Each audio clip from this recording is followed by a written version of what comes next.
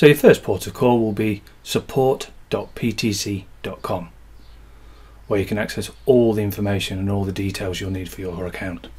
So here I've returned to ptc.com support, and with the links here with the popular tasks, I'm going to select download software. So we're going to actually get the Creo installation media downloaded to my machine. Clicking on that opens up this new page, and you can see we've got order or download software updates at the top, and also the link here for it. You can also go by sales order number, look at availability, additional download software updates there as well, but realistically we're going to have a look in this first link here, order or download software updates. Clicking on that goes to this next page, and what you can see is we have the software download links for all the programs you currently have available. In particular, in this instance, what we're going to do is have a look at Creo Parametric. So I click on the particular link for the Parametric, and you can see what we've got are links available for realistically all the way back to Wildfire 5. So you can see we've got 1, 2, 3, 4, 5, 6, 7, 8. Things to note at this point. Obviously Creo 8 is going to have the latest and greatest features and functionality, but do be aware that if you're working with any partners that are working with Creo 4, for example, not backwards compatibility. So you will need to match up with any kind of client or customer, their version of Creo. Obviously if they're on Creo 8, you can work with Creo 8 files.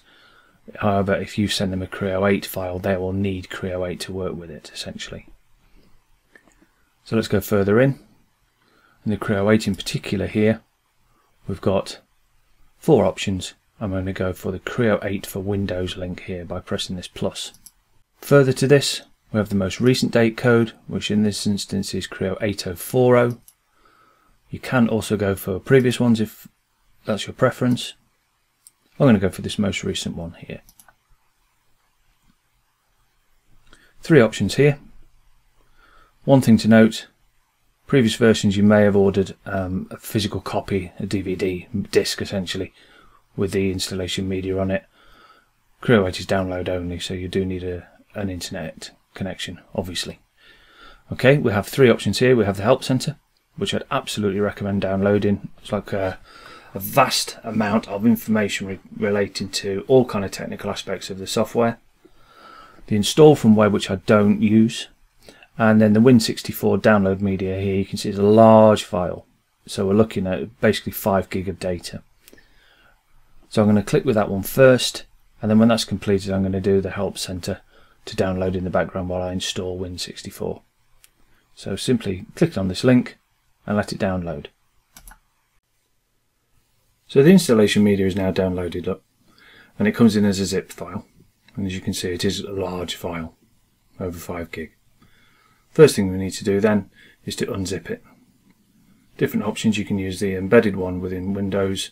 I personally use 7-zip. Others are available, of course. So I'm going to then extract it.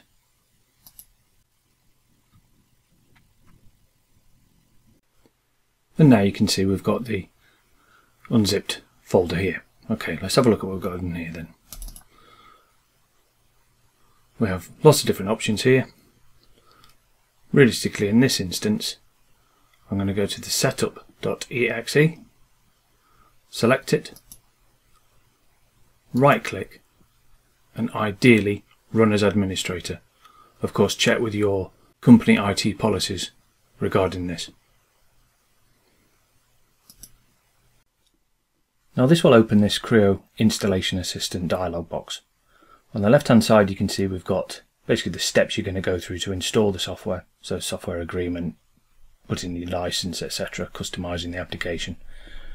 And here we've got 3 options: installing new software, which we're going to do at the moment. You can take the option of upgrading the existing software if you're going from 802 to 803 or 804, for example. And there's also the ability to reconfigure within the same dialog box.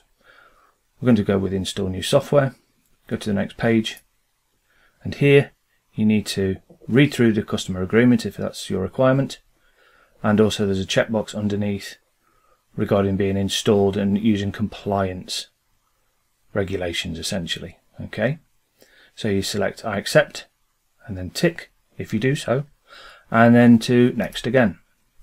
Now this next box, what we're looking for is basically the license file that you've downloaded previously. Okay, so if you remember, we said about saving it in a specific folder within your computer, ideally on the C drive, something like that, and just check that the host ID here matches the one on your license. So I then select this folder icon and go and get my license and bring it in. What will happen is with the license identification, it'll see that the source, essentially your license file, is correct for your particular workstation and show here as available. Okay, so that's good news, and we're going to move on. Again to next here. Here are the options within the application that you can install. Okay, so we've got the Creo Parametric, obviously there's the version there. Then we've got things like Thumbnail Viewer, Creo View Express. Obviously you can, pick and choose whichever ones you want. I generally just leave all of those quite on, to be quite honest. Obviously this will be dictated by your work structure and requirements. You can also enable or deselect the diagnostic data collection for the applications as well. It's entirely up to you whether you select that or not. Then again to next. Here we've got the specific extensions that you want to pick. So I'm going to put on my Creo ANSYS Simulate, my Creo Simulate. If there's any further ones down here, Fatigue Advisor for example, any specific aspects of the software, including language options here as well. Okay, then I'm going to go up to this Command Configuration tab at the top. So if I select this, essentially what we've got is we've got the default configuration at the moment. You can create different ones if you've got a different config file that you want to use. But what I'm going to do here is just edit, go to the edit button here, and here what I've got is all the available licenses, and I'm going to select the ones that I want to use within this installation, and generally you'll put on all of them essentially. Okay, and make sure that you check any that might be on a drop down here, and with those selected I'm just going to push them across to there, and also select these three as well. I can select the top one, hold down shift, select all three, and push them across with the arrow as well. Okay, it's entirely up to you which ones you want to select, but generally it makes most sense to put all the available license extensions and floating options over there as well. So I'm going to select that and OK. And with that, I'm ready to just press install. Okay, down in the bottom right corner, there we go.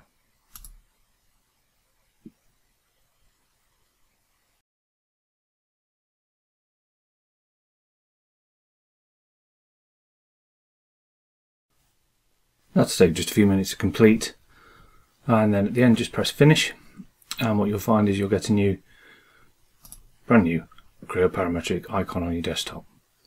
Now the first time you run this, double click, there may be a couple of warnings for your firewall in your computer.